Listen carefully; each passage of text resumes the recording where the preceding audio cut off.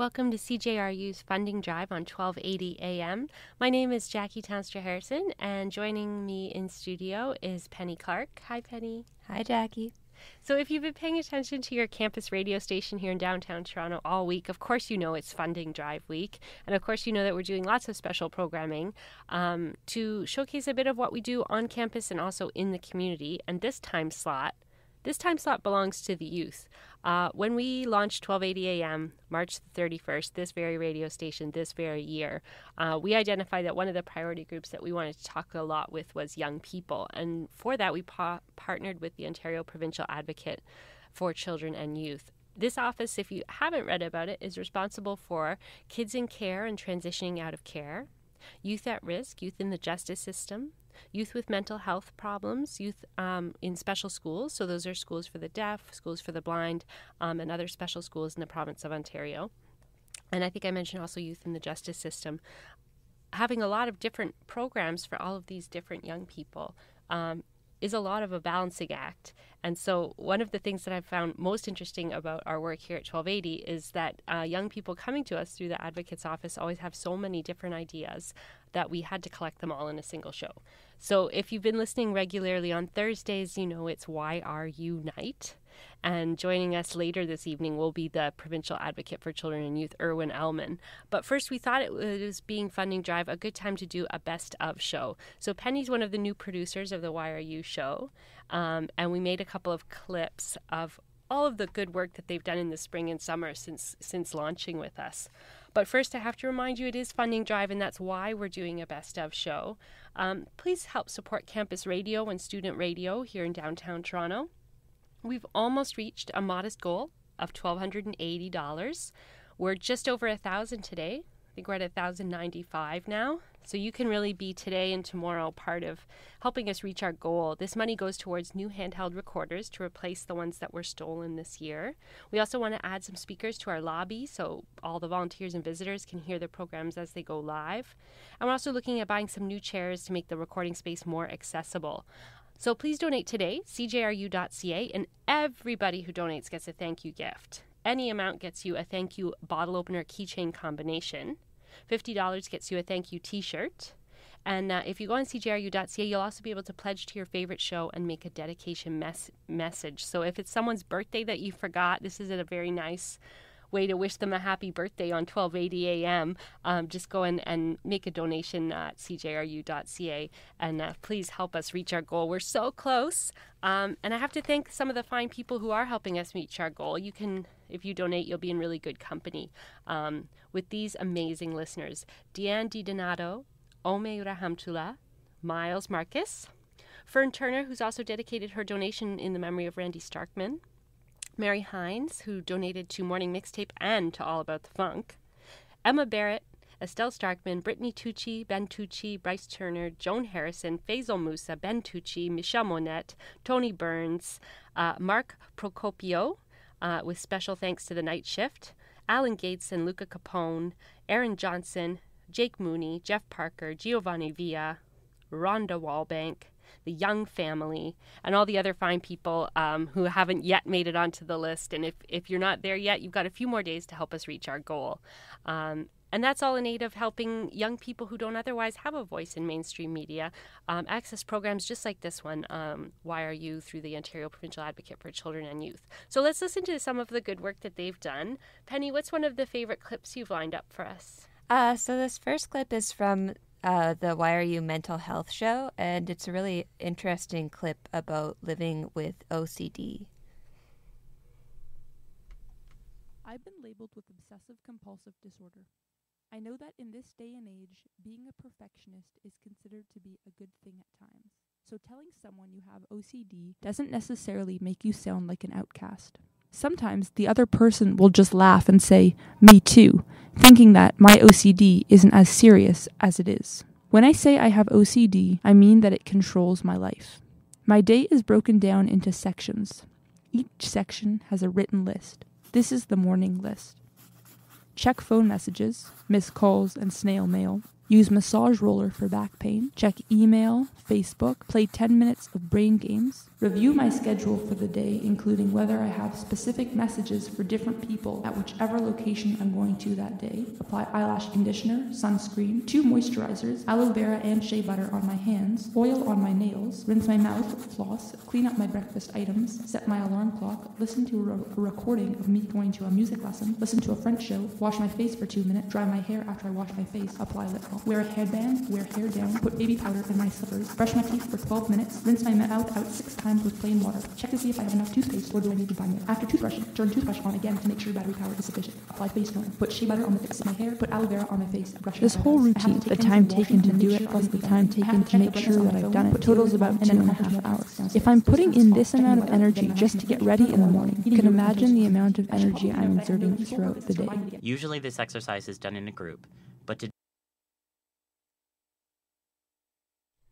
So that was just a little bit of a great episode focused on mental health issues common to youth and experienced by many of the team coming out of the Advocate's Office for the YRU program. So you can check that out at CJRU's SoundCloud.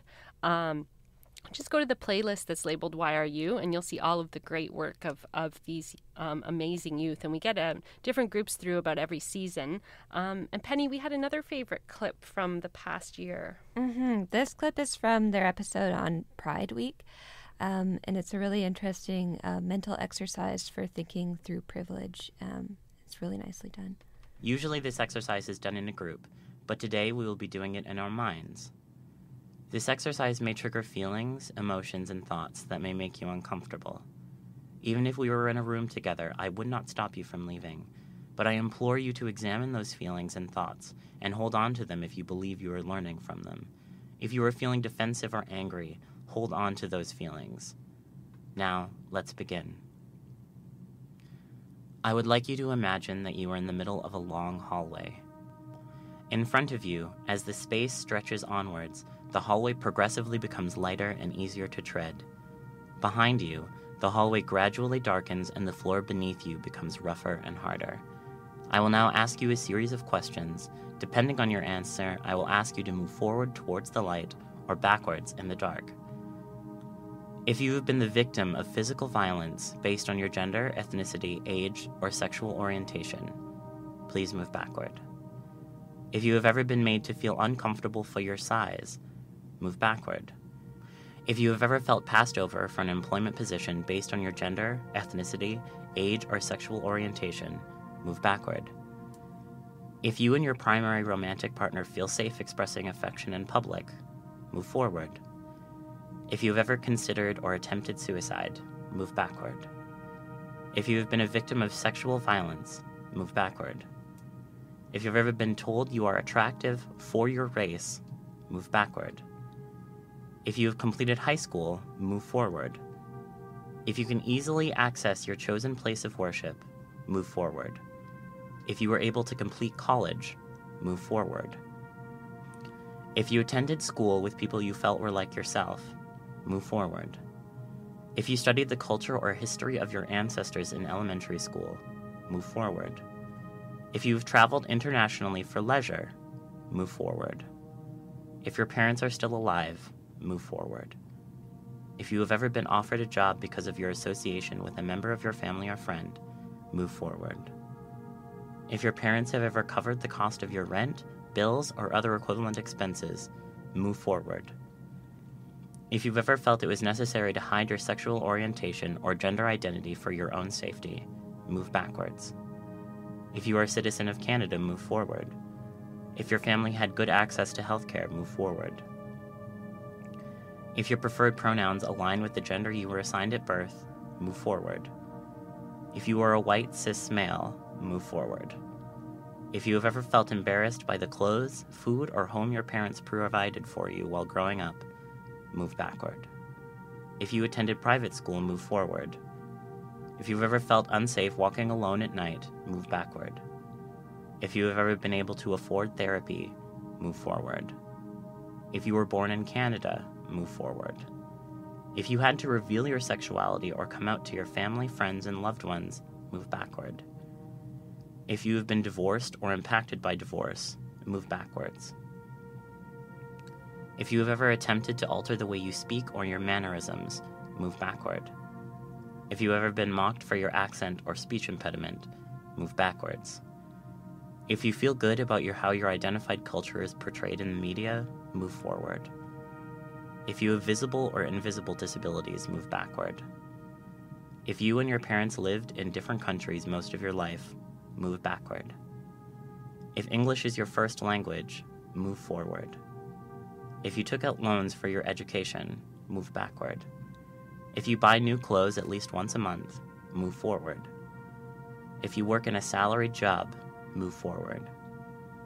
If there have been times in your life when you skipped a meal because there was no food in the house, move backward. If you can go anywhere easily to find cosmetics that match your skin tone, move forward.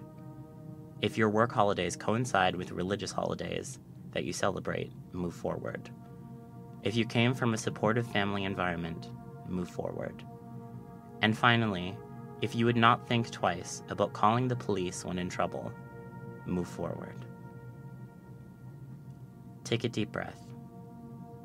Where are you in the hallway? Are you where you thought you would end up?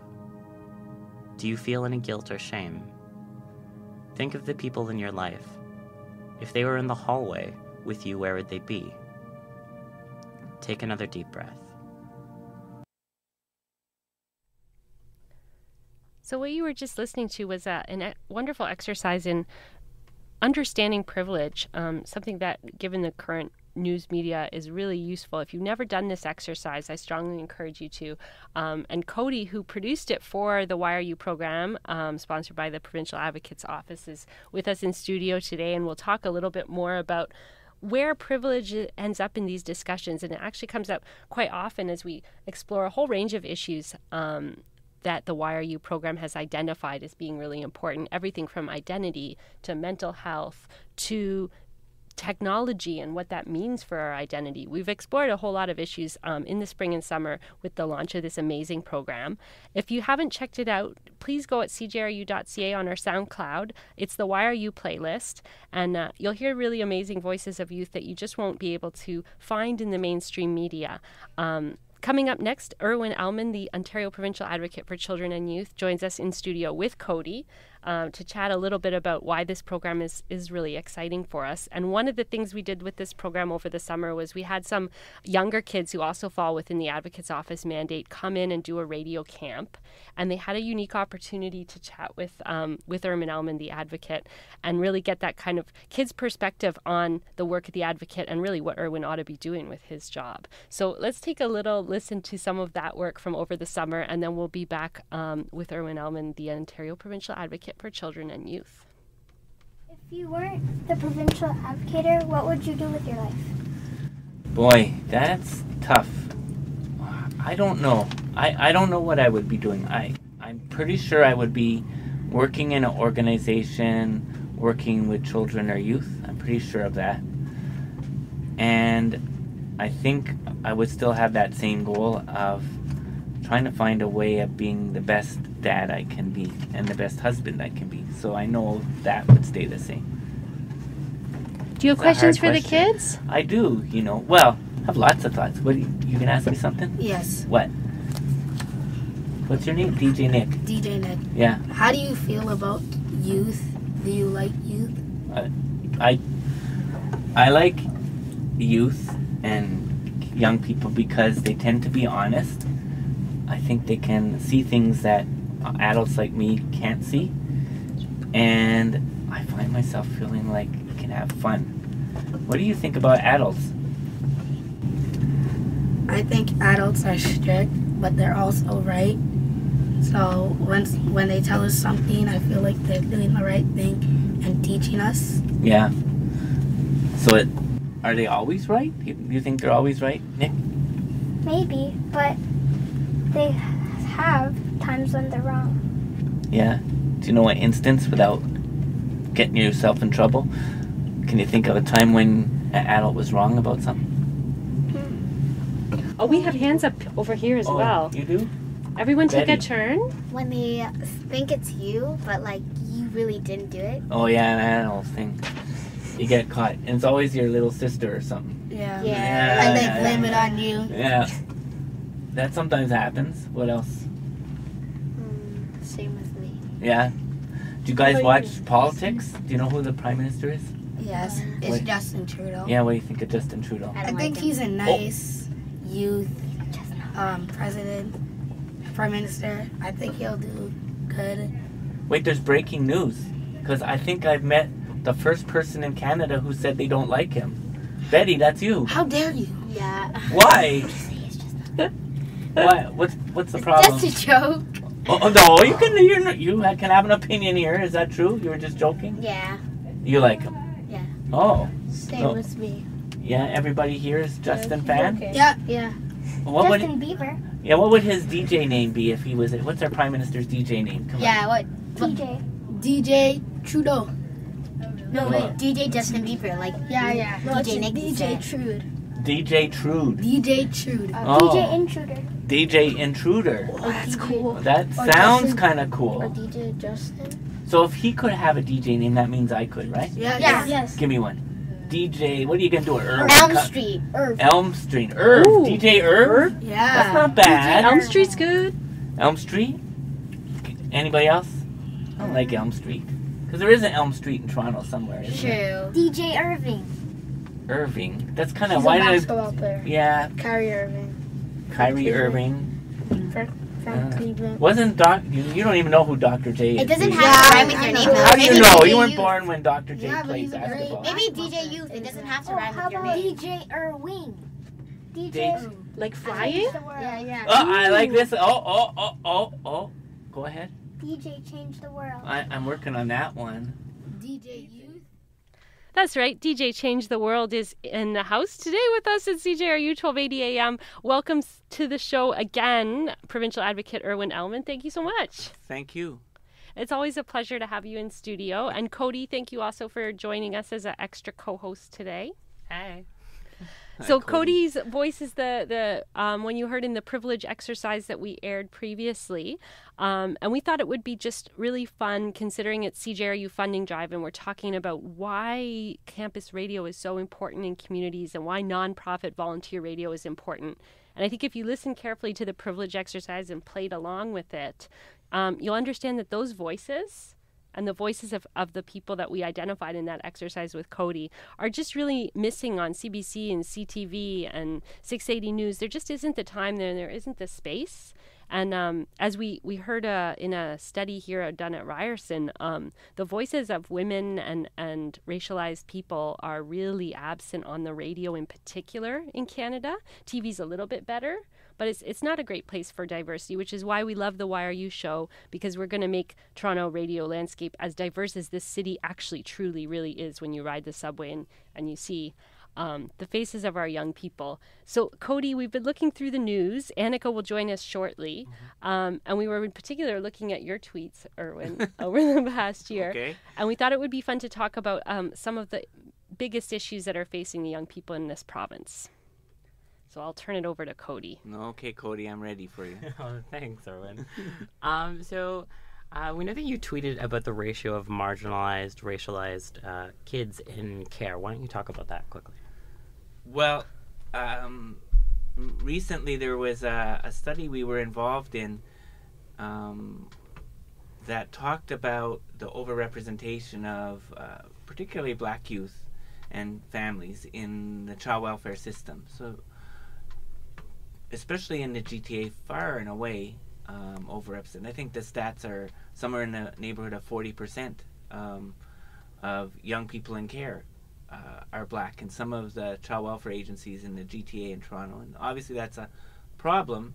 And the study that we were involved in started to begin to talk about what that's about. What's the experience of black youth who do come into care? What's the experience of black families with child welfare? How can this be prevented? And from my point of view, I probably tweeted something about this because you can ask me anyway. That's about racism, pure and simple. I mean, in my mind, and I think from young people's mind, there's nothing else that can explain it. It's about systemic racism that one group, particularly in Toronto, are so immensely overrepresented in the system. That's what it's about to me. Now, we're just on the cusp. And I say just, I mean, and I say we as the province are just on the cusp of thinking about doing something about it. I'll tell you this, I recently heard the minister make a speech, and he's also Minister of Children and Youth Services, also the minister in charge of the Ontario Racism Directorate, which we've been here before, Ontario. There's been a directorate around racism before in Ontario when the NDP government with Bob Rae was in power, and people who are old like me will remember what we called riots in Toronto's Yonge Street with black youth, and that caused a report and caused a directorate. And we're here again at a point where a report says to the province there's this real big problem with overrepresentation. We have Black Lives Matter and the Pride and all those other issues. So things are bubbling up, and we're looking at what happens here with police and in the United States. So we're on the cusp of a moment to change. And the minister said, well, he said something like, we all know there's racism in Ontario. And that was his launching point to talk about what the directorate was going to do. And for me, I think, I'm not sure we all know that. And I don't think we should just be flippant about it and say we all know. I think that's a harder piece of work we have to do. And in order to do that, I think we have to listen to the people who endure it. And I think, so my job is to say we have to listen to the young people who endure it. And only then, after we listen as a province, can we say, we all know there's racism in Ontario. And only after we say that can we decide what we're going to do about it. So for me, I look for the province and even the Premier to take some leadership on that. And it's not good enough for me to say we all know. It's important for the Premier to say it exists. We know it exists. We have to talk about it. We have to find a way to talk about it. And first and foremost, we as a province need to listen. And then we need together, with the communities involved, to decide on a path forward to eradicate it. That was a long answer to one. Don't you wish I could speak in 40 characters or whatever a tweet is? I can't.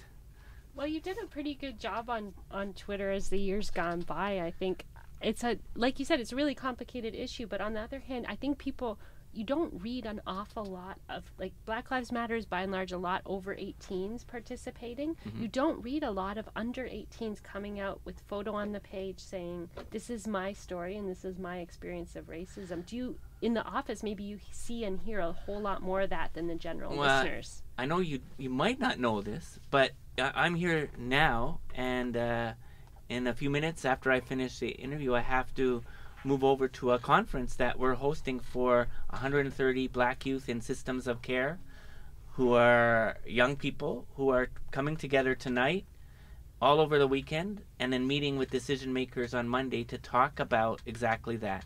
What is it like to be a black youth being served by the mental health system, the child welfare system? What's it like to be a black youth who ends up in custody? By and large, most people in custody in Toronto, certainly overrepresented in terms of black youth. And how can their experience be different? How does systemic racism, I'm sure they'll talk about it, play a role in that? And how can their experience be different so that they leave those systems healthier than when they came in? And that's happening just now. And I expect maybe the radio show here will want to do a story weeks from now from young people who were there and what did they say. But I look forward to that. I hope so. It's just one good example of providing more opportunities and more space for that so that people do hear about it. And then one more follow-up question from me, and then I'll let Cody and Annika move on to the term, I think, systemic racism. It's like important, but it doesn't put a face to what it is. Mm-hmm. And because, it's enacted by people, right? So you've talked a little bit about the police and overrepresentation in the justice system. What does that look like for kids in care? Well, the project, the initiative that young people started that began this meeting that's happening this weekend that we're hosting, they call it Hair Story. And they call it Hair Story because for decades, young people who are black and in care would say, I'm in a white foster home. I'm in a group home.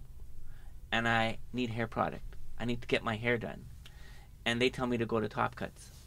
Or they give me Suave, or pick another shampoo, that Pert or something, and it's not going to work on my hair. But then they tell me I need to use that because the other is too expensive. Young people say that's an example, a tip of the iceberg example of systemic racism. But then they go further, right? They say things like, can you imagine, you watched, anybody who watched debate yesterday, an American debate, Donald Trump and Hillary Clinton, and they say, so now I'm in a white foster home, I'm in a black young person in that foster home, and maybe I used to live in Toronto, I'm now in Beaverton, nothing against Beaverton, but it's far away from my community.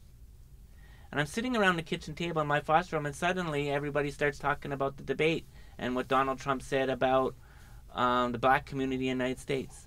How isolated do you think I would feel in that conversation? Already plucked away from my home, already living in a community that I don't know anything about, under a roof that I've just come into, and now I'm sitting in this home, this white home, that don't know me or my community or my culture or what I've been through, and that's where I'm at. Can you imagine how isolating that is? And that, they say, is an example of systemic racism, because the system doesn't acknowledge that that's who I am. And they don't acknowledge it because they don't understand it, and we haven't listened, and that's a form of systemic racism. And they say things like, when they talk about, especially young people who are like Melanie Bittersing, who's a child who died tragically, and people will remember her in Toronto because she's the child who was found burned to death in a suitcase. And I should have said trigger warning there. I'm not joking. I should have. I'm sorry I didn't. But people remember who've been through a staggered migration experience, like they come to reunite with one parent or a caregiver who's left their country of origin, come here. And I remember those young people saying, so yeah, I made that journey, and my mom or my dad wasn't prepared for me, and there were no real good settlement services at the time, and we know the Harper government cut settlement services, so it exists today too. And they said, so a children's aid worker got called and came to my door, and it's a white children's aid worker. And anybody who knows my family who came from the Caribbean, they would say, no, my mom ain't talking her business to nobody, and she's not certainly trusting old white lady who's come to my door, or worse yet, a white lady who's in her early 20s and my mom's in her 40s, and that white lady's going to tell my mom how to parent. I don't think that's going to work out so well. And that's systemic racism. So they talk in many ways about things that need to be changed that only, I think, young people can say in their way. And I don't even paraphrase them well enough. I mean, it's very powerful when they say it, and undeniable. And for me, that's the privilege. You talked about privilege. I know you didn't mean it this way. That's the privilege I have, is to hear these young people fill me up with knowledge of their lived experience and wisdom. I have amazing jobs. So creating the opportunity for others to hear it too is how I think of it. And I think young people benefit from it too, but not more than the province does. And I always think about the debt the province owes to people like Cody and Annika and others in my mandate who are willing to talk, speak out. It's not easy. Cool. Thank you, Irwin, for talking with us about that. So when we're talking about marginalized communities in Canada, it's really difficult to not talk about Indigenous communities, and more specifically about all of the media attention over the past, I think, year or 2 years about Aboriginal youth suicide. Now, this is just a personal perspective. I grew up in Northern Ontario, or like the northwestern. Where? Close to I grew up in Fort Francis. Okay. And for me, having grown up, in much closer proximity to Indigenous communities, Yep. I remember seeing in the media a lot of people talking about like an uptick or an upswing in the amount of, or even like the trouble that Indigenous communities and especially Indigenous youth have been suffering. But for me, having grew up around there, it just seems more like people are paying attention as opposed to there being an upswing. What do you think about that? Do you mean more people are paying attention to the issue, Indigenous more issues? people are paying attention to the issue, as opposed to like what I was seeing in the media over the past few years, where it seemed like they were just talking about it as if like it was a burst, like it just all of a sudden started to happen. Oh, like right. Whereas like growing up, I understand. I know differently. It just seems like more people are like yes. paying attention. What do you think about that? Yeah, well, I think a whole bunch of things, but the young people told me in when I've visited Fort Francis or further north, particularly in the communities, say north of Thunder Bay, that you can only get to by plane. You know, we call them in the south remote communities, and I think the young people said, yeah, you call us remote communities, but actually Toronto's remote to us. You're the remote community, and it's just a way of looking at it. And I think in the south, we haven't known very much. Remember Gord Downey talking about it, right, from Tragically Up, saying, in some ways, saying he didn't know. And when he found out, he decided to do something about it. And I think in the South, we didn't hear. Media didn't pay much attention. Is that systemic racism? Going back to that? Probably. Why is one child worth paying attention to and another not? I mean, for years, you're right, it's been decades. Well, we know, hundreds of years, and the Truth and Reconciliation Commission painted us a damning picture of the history Canada's had with its Indigenous people. So I do think it's true, more people are paying attention. What I worry about is that paying attention is not the same as listening. Paying attention is not the same as doing something. I often think, in this age where I watched CNN, so I did watch the debate last night. I watched CNN Talking Heads, and it was, no offense to the journalists in the room, but it's always interesting that you have 3 hours of journalists talking to each other about what we just witnessed, and that's news, as if that's doing something. So watching CNN, watching the debate, seems like it's doing something, but it's not doing anything. It's not even really listening in some ways, and it's not challenging and dialogue. So I worry that now that Gord Downey has made us be more aware, we think we've done something, and we haven't yet. I don't even think we've had the real dialogue and listening that we need to have. And that film is called Secret Path. It is. If you're not familiar with it. So Gord Downey helped tell this amazing, true story, sadly too true and too often, of a young child who was in the care of residential schooling but really not cared for. Well, his name was Charlie Wenjack, and he's a child 50 years ago, because it's the 50th anniversary of his death, that he died running away from that residential school, walking along train tracks, trying to get away and go back home.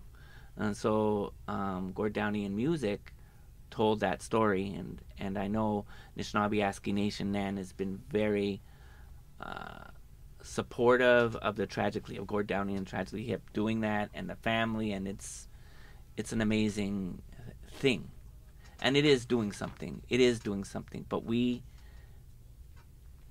need to get to a point where we agree to take action and find a path forward, and that's, if any criticism of our government, because our government has been saying, our federal government has been saying very nice words, and that is welcome. I often think about the young people who are struggling in the North, and in many First Nations communities, who have trying to find the courage to hope. Like, that takes some courage when you are part of a legacy that every time something that might have seemed like hope in terms of your relationship with the rest of Canada got dashed. And now we have a federal government saying very nice words, sunny ways. And young people are wanting and daring and finding the courage to hope. But we need to act soon. It's a year since this government's been elected.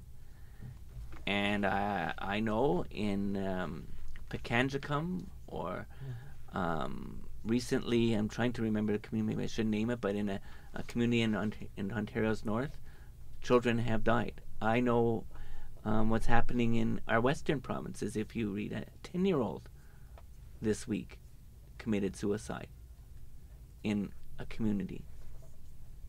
And it's a year later from this government and its talk about sunny ways. And I think for the children and youth in my mandate who are daring to hope, that hope can be dashed really quickly without action. And so, yes, if our federal government continues to listen, I think that's important. If we as citizens continue to reach out and listen, I think that's really important, but there needs to be action. Do you think that the government's doing enough to help kids, Aboriginal youth specifically?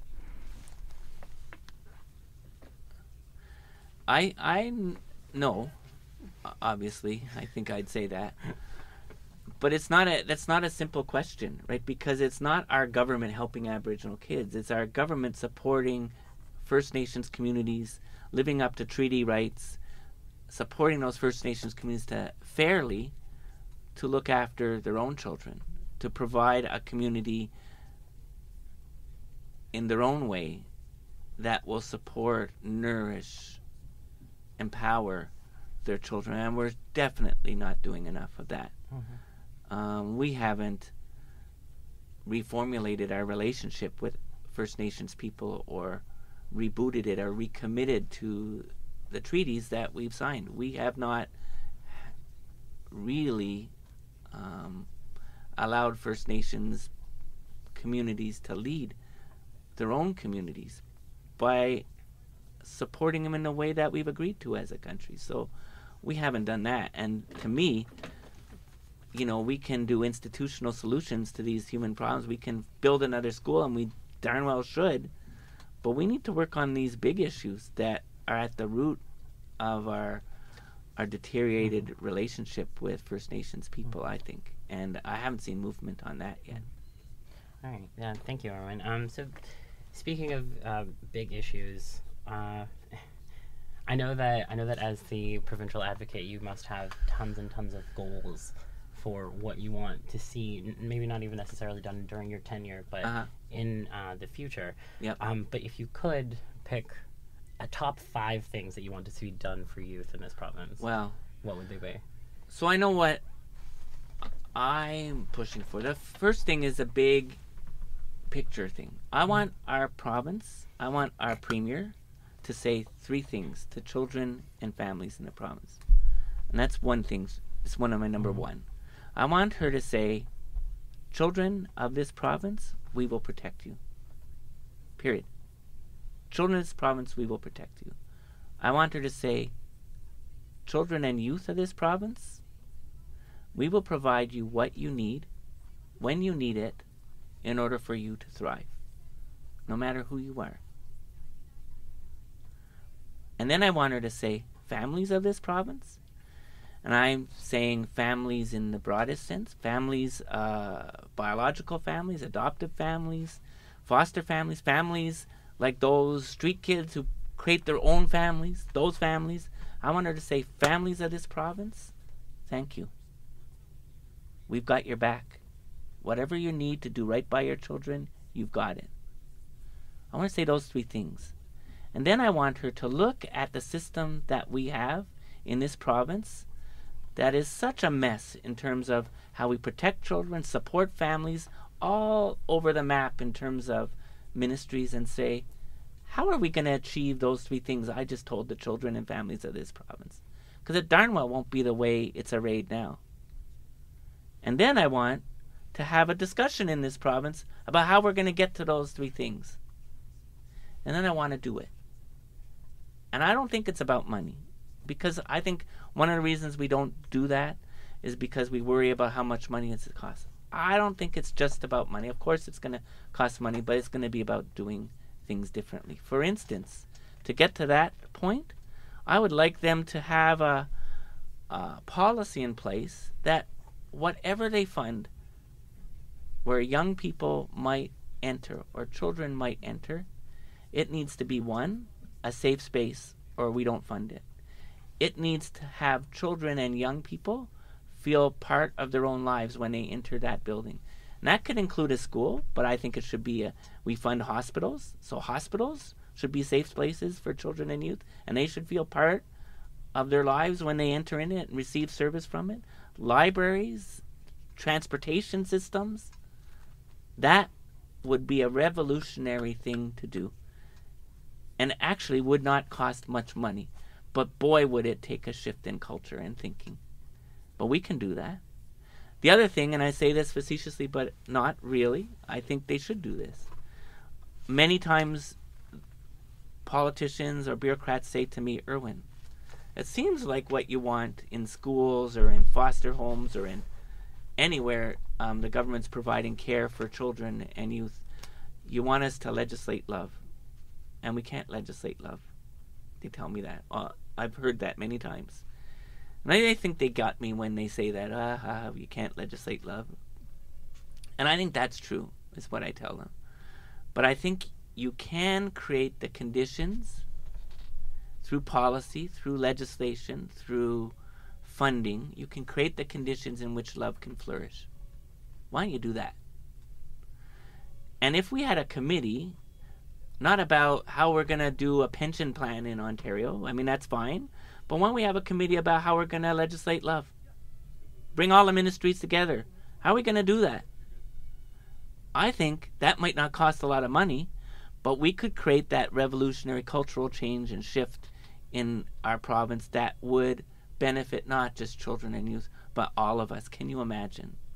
Places, hospitals that everyone goes into that feel safe places. If they're safe for children, they'll be safe for adults.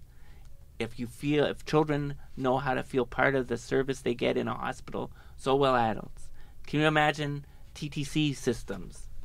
I know there's lots of places that have no subway, so speaking all of Ontario, any transportation system where people feel part of their own lives and feel safe.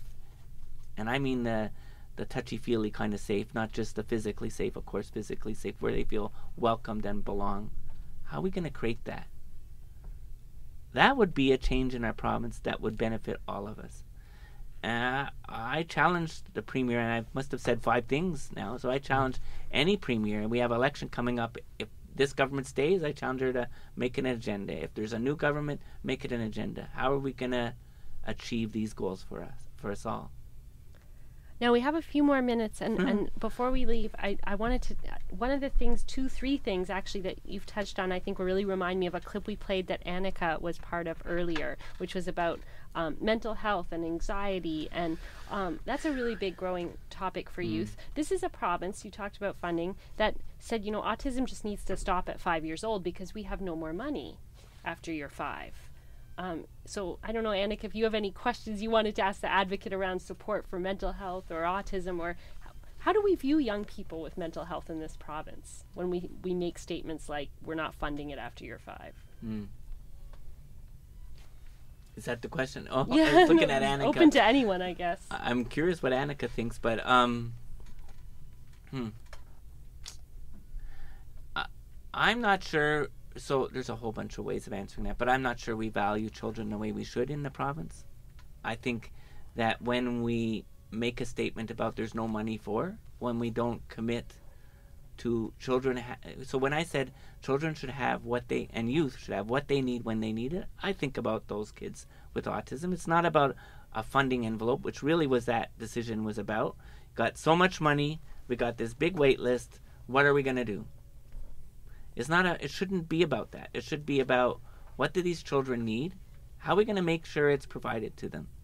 Whether they're 5 or 4 or 6 or 10 or 12 or 16 and 18, and then apparently they go to adult services, which doesn't work, the transition to adult services, because some of the kids who need these services end up in seniors' homes. I've seen it. They're in a very good home that's well supported through a children's service system, and then they have to leave at 18 because that's the way the system works, and now they have nowhere to go. And they're ripped away from a caring, loving, safe family. It's ridiculous. And why do we do that? Because we don't value children in the way we should, and we don't value young people in the way that we should. I don't even think sometimes we see them as human beings. it's not that we forget we were children. It's that somehow they're not from our planet. Like, we're different as adults, and they're children, and that's not us. And we don't understand this concept of life trajectory, that we all go through stages, right? It's our life. They're us.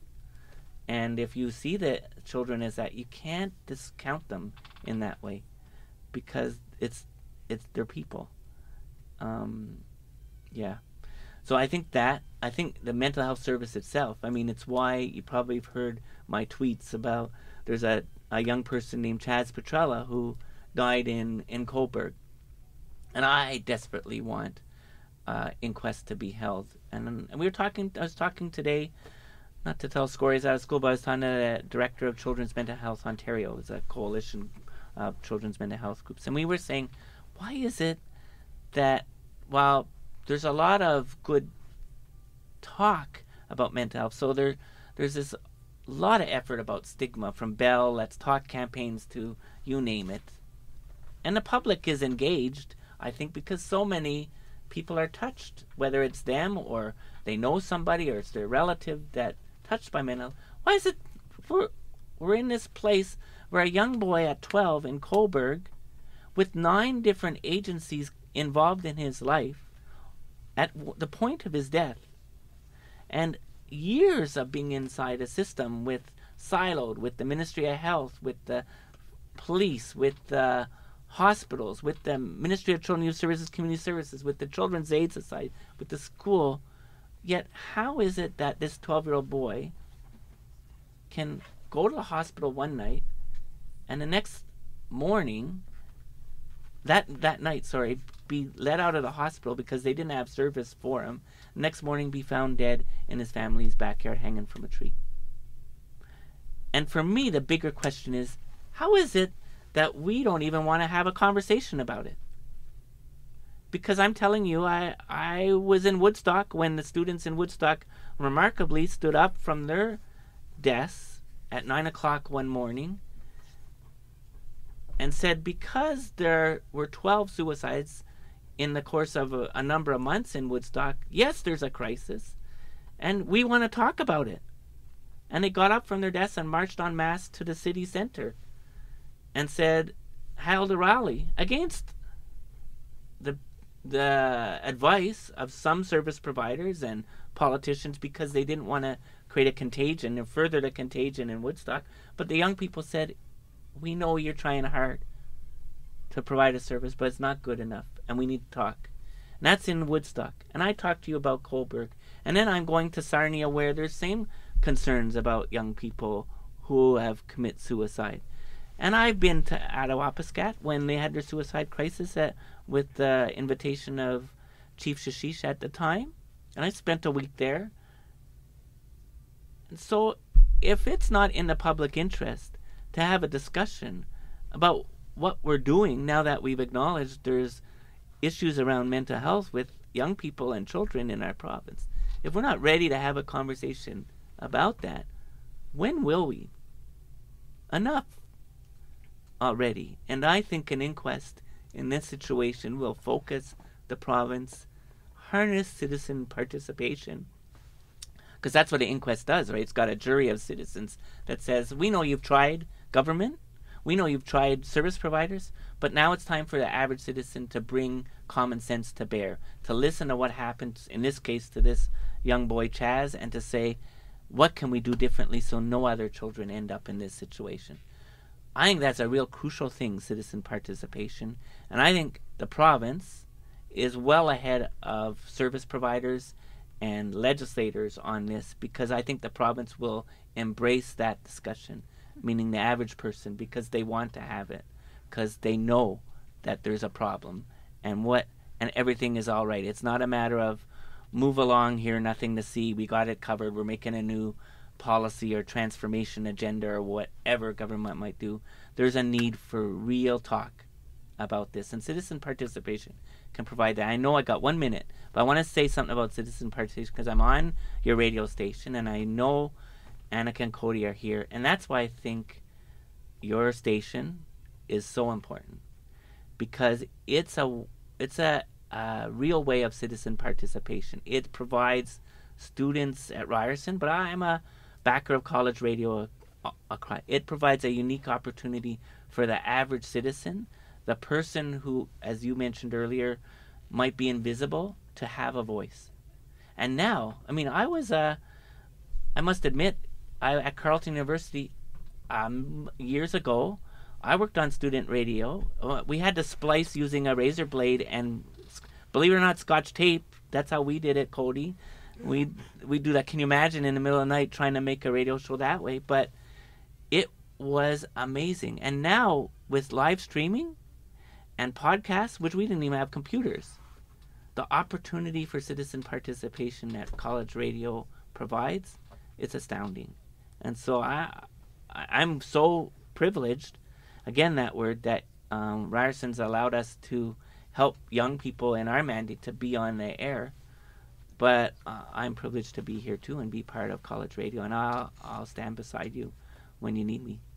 Well, we've had a wonderful time working with the Advocate's Office and Cody and Anakin we're getting a whole new group next week. So I heard. We're hoping that kind of dialogue, just like you described, continues. But we do need a little extra help for it. It's our first funding drive. So if folks listening can go to CJRU.ca and click donate. You can enter a special message to someone you love, like a birthday message, or, hey, how about if it's for the YRU show that you're pledging to tonight, that you make that a special message for the children in the province of Ontario. We would love to air that or dedicate a song on your behalf. And every single donation, no matter how small, gets a thank you combination keychain bottle opener, and a $50 donation gets you a T-shirt. So lastly, before we just leave off here, Irwin, do you have any questions for our young people, for Annika and Cody, who have been basically manning the mics for the last 8 to 9 weeks? Something like that. Yeah, it feels like that time has gone fast. Mm-hmm. Right, I'm sure of that. But what do you think? Well, I'm curious about what you thought of this experience and being on the air. Has it taught you anything that you didn't know? Not skills necessarily. And you asked me, what's the issue that's burning for you, for young people and children in the province? Annika, why don't you go first? Sure. Just on that note of issue that young people have in the province, Irwin, you were talking about how, why is it that there's so much, there's such a need for awareness of these crucial issues, but they're not being addressed and the action is not being properly taken.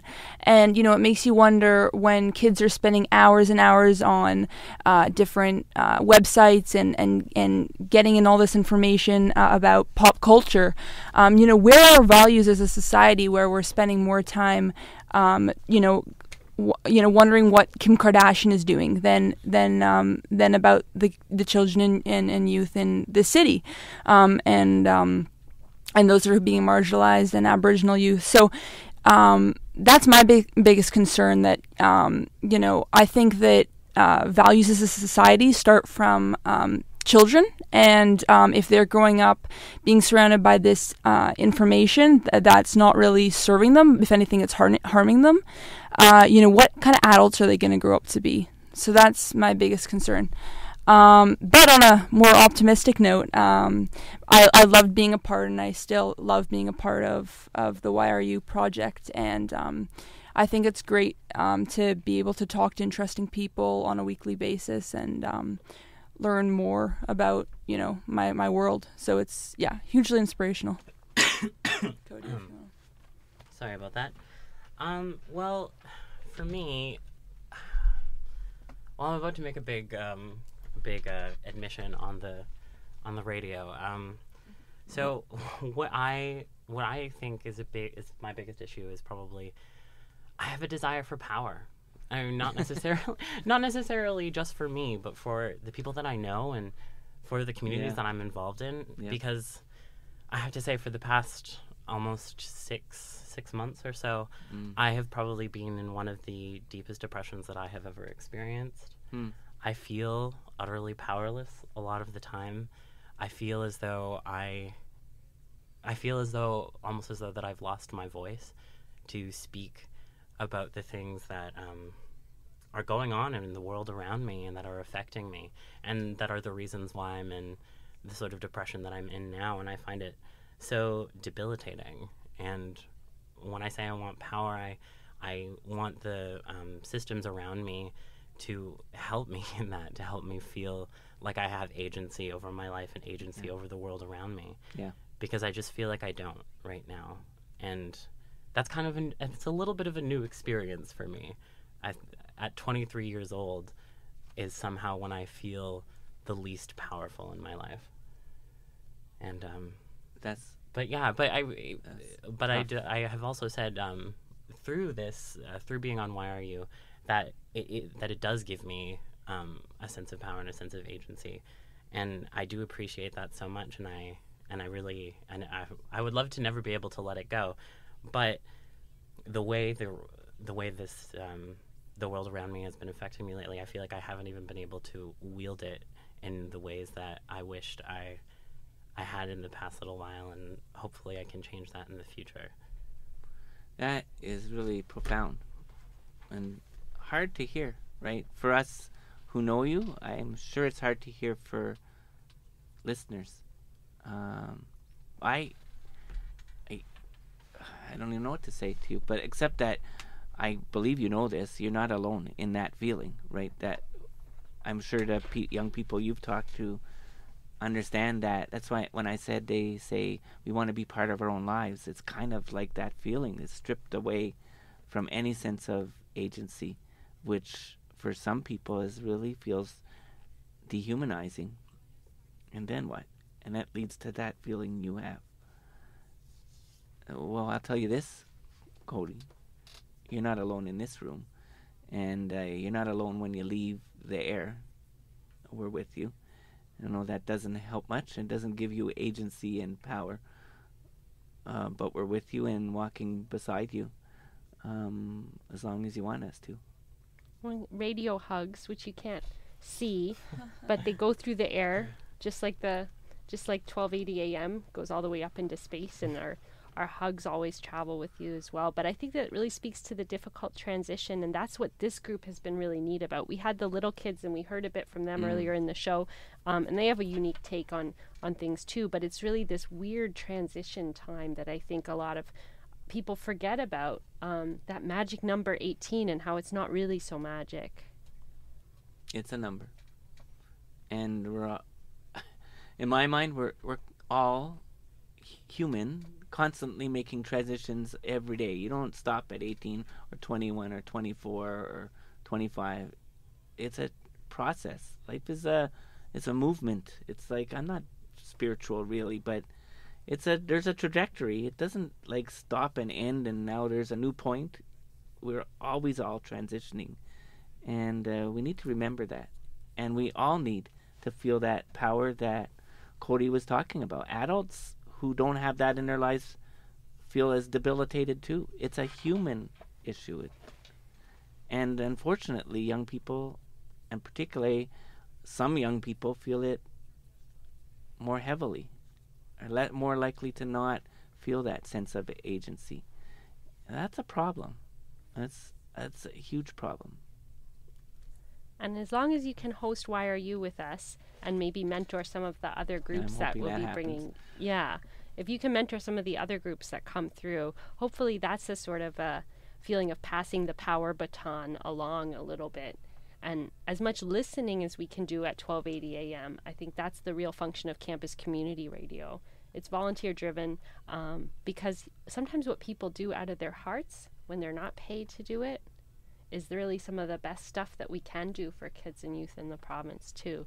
So hoping to hear more from Annika and Cody as we bring in a new group, and as you guys mentor the little ones out into their transformation as radio hosts. And Irwin Elman, we want to thank you so much for being with us today. Thank you. Thanks for having me again. It's DJ Change the World. DJ Change the World can also be found on Twitter at provincial advocate. No, at Ontario Advocate. Ontario Advocate. I get Yeah. it wrong every time, at Ontario Advocate.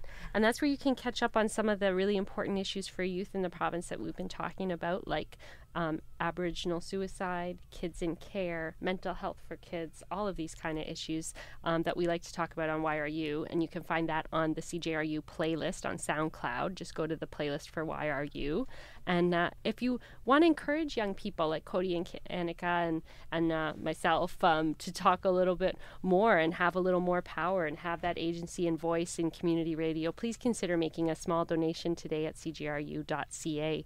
Thank you so much for listening. Stay tuned. This is CJRU.ca's funding drive. It's our first funding drive. We have a modest goal of $1,280, and we are over the $1,000 mark as of today. Woo! So thank you guys all for helping telling your friends all about the station. And I just need to thank a couple of other names besides Cody and Annika and Irwin that are with me in the studio. Our super listener stars for donating are Deanne Di Donato, Ome Rahamtula, Miles Marcus, Fern Turner, who dedicated her donation in the memory of Randy Starkman, Mary Hines, who's dedicating hers to the All About the Funk show, Emma Barrett, Estelle Starkman, Brittany Tucci, Ben Tucci, Bryce Turner, Joan Harrison, Faisal Musa, Michelle Monette, Tony Burns, and Mark Procopio. And also added to the list today, Alan Gates, Aaron Johnson, Jake Mooney, who donated his to the Pivot Cast project, Jeff Parker, Giovanni Villa, Rhonda Wallbank for Perfectly Queer, and also the Young family. So you're in good company if you donate to CJRU and be part of the campus radio family. Stay tuned. Coming up next, we got some great local Canadian music for you. And you're listening to us around the world on CJRU.ca, or hopefully right here in downtown Toronto around Yonge and Dundas, or anywhere south of Bloor on 1280 AM.